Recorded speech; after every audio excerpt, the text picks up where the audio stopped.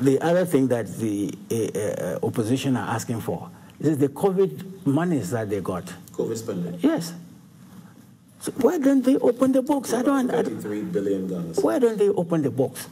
And why, for example, as you say, they are now doing the economic conference somewhere in Aburi Hills or something. Yes. Why is it only them? Why don't they have other people to come and contribute?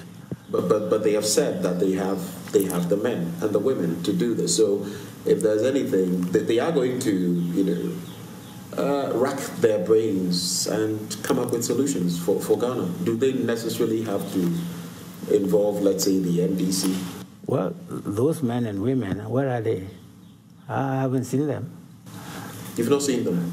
Of course, where are they? The likes of Ofori-Atta, there's the chairman of the economic management team, Dr. Mahamudu Bawumia, an ace economist himself. And Ofori-Atta says... all of these people in there, and you're saying you don't see them? Yes, of course. Ofori-Atta says the country... is there, Dr. John Kuma? Ofori-Atta says the country is broke. He's managing it. How come it is broke? How come it is broke?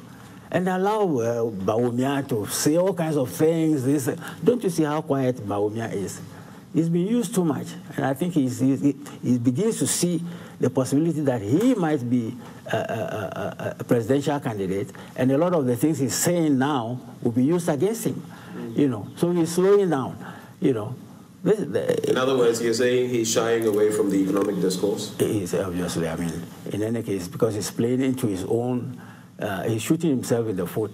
I mean, you talk about economic fundamentals and whatnot, and they will show you in the exchange rate, the exchange rate movement will show you up. Fundamentals will expose you. Haven't they exposed him? We are now, the cedi is now at about 8 cedis to the dollar.